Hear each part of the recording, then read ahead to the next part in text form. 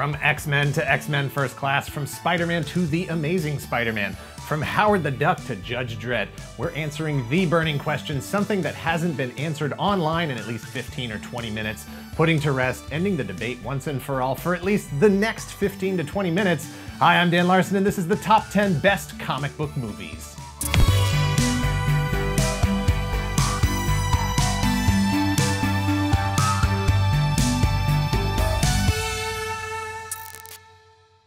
For this list, we reached out to you, the Toy Galaxy audience, and anyone who happened to stumble upon our questions strategically placed around social media. What do you think the best comic book movies are? And we left it at that. We didn't give you any guidelines as to whether it should be the most accurate page-to-screen translation, didn't require you to consider what the technical merits of the films were, no parameters to rank the longevity of the franchise or the score on Rotten Tomatoes. And we wanted to make sure we got this on the record before the release of Avengers Endgame because more than likely everything is going to be skewed by whatever the result of that film happens to be, for better or for worse. The decision was up to you what you thought best meant and how you chose to rank them. We took thousands of votes from hundreds of voters, compiled all the data using calculators and spreadsheets. This is the result of all that time, hard work, and public contribution. As a fan of both comic books and movies, I assure you that I have seen every movie on this list multiple times. I didn't even have to consult Wikipedia or do a rewatch or anything. Number 10 is 2017's Logan. Logan is the story of a surly limo driver who has malfunctioning knives that pop out of his hands. He and his bald friend are caretakers for an older bald man in a wheelchair who lives in a corn silo. One day a cyborg shows up and tries to kidnap a girl who doesn't speak who also has knives in her hands. This suggests that she might either be related to Logan or is from the same experiment that created knife-handed people in the first place. Logan, Charles the Wheelchair Man, and Little Girl Knife Hands go on a road trip to keep her away from the paramilitary troops trying to recapture her. They do a pretty good job for a while. Even Eric LaSalle is impressed. But it all comes crashing down when another surlier Logan shows up and things just go sideways. Any plan they had in place up to this point is pretty much right out the window, except for the part where they're trying not to get killed or kill anyone. They do manage to find their way to a mutant sanctuary run by kids, and I don't want to spoil the ending, but whether or not they make a sequel is purely a business decision because Logan has a healing factor and, given time, can come back from whatever. Number 9 is 2012, The Avengers. Avengers was a milestone film. It was the first time that a bunch of classic Marvel heroes all appeared on screen together, or, for most of them, at all. Captain America, Iron Man, Thor, Hawkeye, Hulk, Black Widow, Nick Fury, Agent Hill, Phil Coulson. This movie is the story of them coming together as a team to fight off an alien invasion that is being led by Thor's brother, Thor's half-brother, Loki, who's not an alien but has alien connections. That is, associates who are aliens who can hook him up with the aliens and weapons he needs to conduct a mass alien invasion of New York City. The real thrill is Hulk, who up to this point had been a franchise in disarray, and both the producers and the audiences knew that the whole thing hung on whether or not that guy was believable and entertaining. For me, I thought it was impossible, and I was happy to be proven wrong. This was the 4th Hulk in 34 years. Actually, that's not that bad. There's been like 6 Batmans in that time. But Hulk was straight up scary and also hilarious. I liked the way he punched the aliens and then yelled at Iron Man to wake him up after he died falling from outer space. Number 8 is 1994, The Crow. The Crow is the story of a zombie with a pet bird who dresses up like an existentially tortured mime to exact his revenge on the people who killed his girlfriend and also him before he can finally rest and just be regular dead. Why is that funny? Lots of classic moments in this one, like the scene of a giant firebird drawing on the ground after he killed a guy. The bird symbol is a crow, a symbol that he chose because his name is the Crow. There's a heck of a gunfight scene, depressing 90s music, a plucky little girl, and lots of rain despite an insistence that it can't rain all the time. Number 7 is 2004 Spider-Man 2, the second of the Tobey Maguire Spider-Man movies, and easily the peak of the franchise because it was all downhill after this. Some would even argue that the series peaked about halfway through this movie with everything being downhill after he stopped the train. There's definitely a train scene in this one where he saves an out-of-control train and the people who see him unmasked promise that they won't tell anyone. But I'm guessing Pete is going to keep an eye on them just in case because that's a few too many people knowing his secret identity.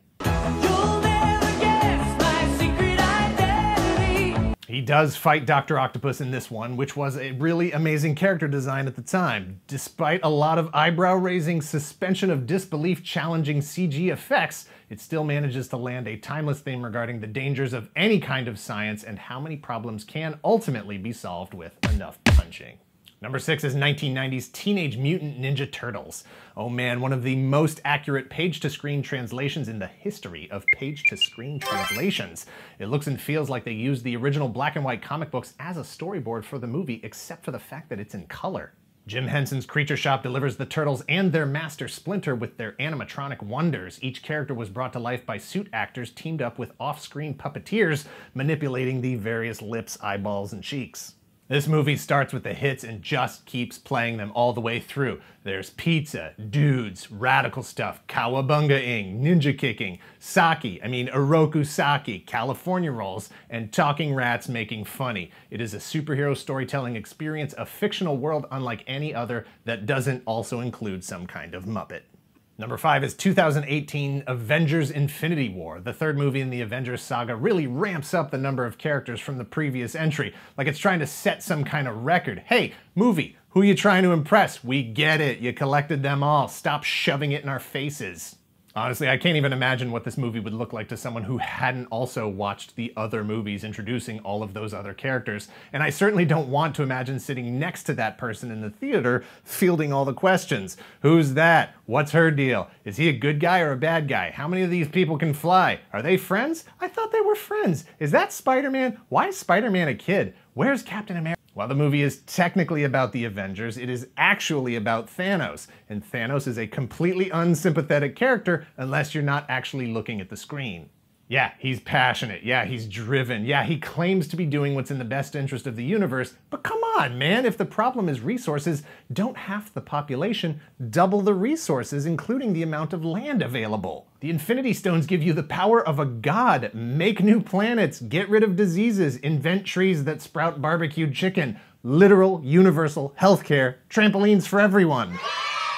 Number 4 is 1978 Superman, the story of baby Kal-El sent to Earth by his parents just before the entire planet of Krypton was destroyed by disbelieving politicians. A bittersweet I told you so with no one laughing last.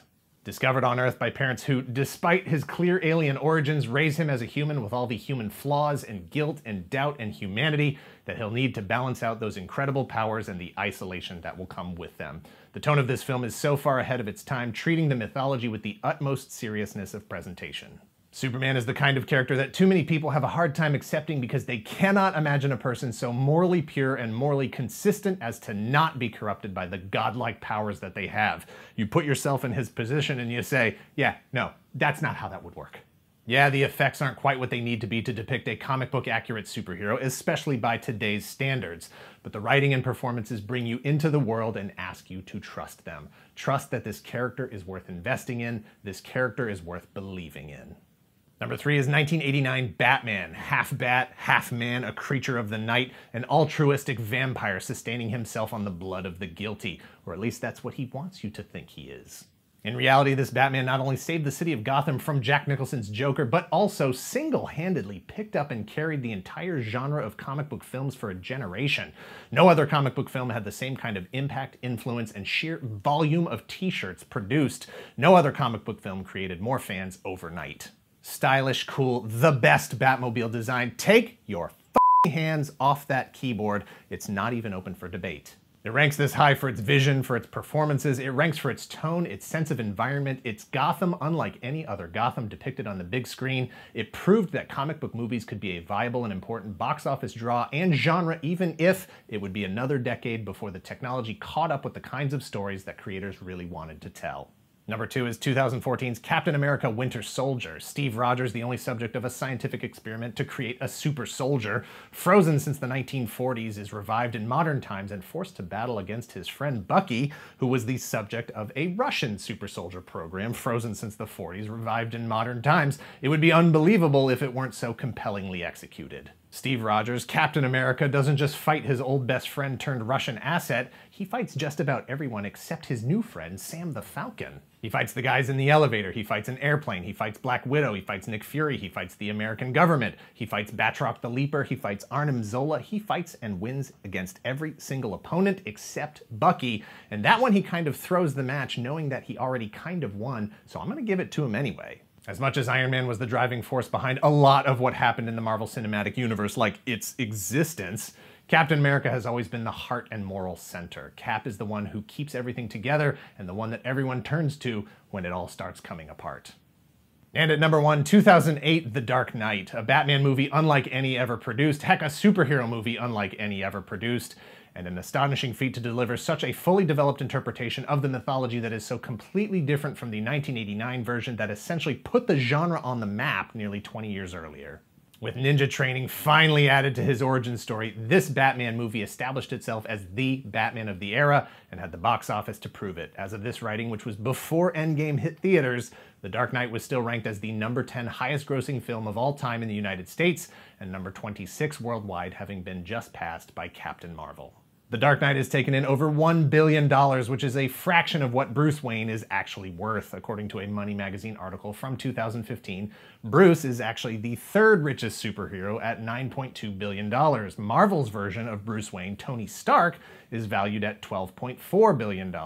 And way out in front of everyone, laughing at their pocket change, T'Challa the Black Panther rakes in over $90 trillion. But that's the thing about Bruce, about Batman, about The Dark Knight. The thing that is ultimately made most believable, the thing that we are inspired by and aspire to, is the thing that is least believable about it at all. That any of them cares about doing what is right because it is right, taking on crime one criminal at a time. There are lots of billionaires in the world right now, and not a single one of them has invested that money in the technology, education, and physical training to become a superhero, to fight for vigilante justice that is done in the name of what is good and right against the true evils of the world. Those are the 10 best comic book movies up to, but not including Avengers Endgame. The whole genre is at another shifting point where Marvel, DC, and everyone else try to figure out how to keep this gravy train rolling into the next decade. Is it possible to break out of the cycle of boom and bust, the cannibalization, the self-parody, and keep it fresh while producing compelling stories? All you and I can do is sit and watch to see what happens next. Thanks for watching. Please hit like and subscribe if you're not already a subscriber. Thank you very much to those of you who already are. If you're in the position to help the channel grow, please visit our Patreon at patreon.com/toygalaxy. Please share this video and let us know in the comments down below which of these films was your absolute favorite, or if yours didn't quite make the list. I have to say that I was very impressed with the final list, except for the inclusion of Spider-Man 2. I really have no idea how that movie got so many votes. I mean, it's fine. I'm not suggesting it's a bad movie per se, but top 10 before Thor Ragnarok? I don't know, man. Korg deserves better. Cut.